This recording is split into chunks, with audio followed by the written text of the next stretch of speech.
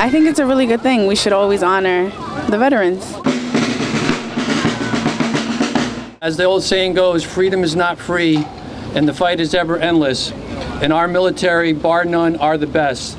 They continue to fight each and every day for us, even when we go about our business and we forget that there are conflicts abroad. Even when you stand in front of those enemies who might outnumber you, you show your honor, your bravery, and your courage.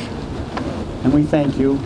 And this is your day of remembrance. I'm very honored here, being new here in Stamford, and it's a warm welcome. They got a lot of heart and soul here, and they're really interested in taking care of their veterans as well as the people who are serving currently.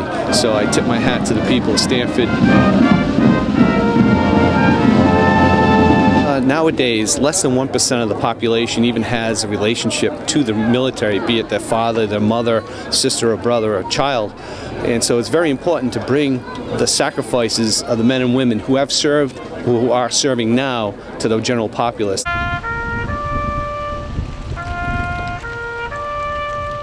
lot of these people are coming back. Some of them are hurt, some of them you can see their wounds, some of them you can't, and we got to take care of those people. God bless America, my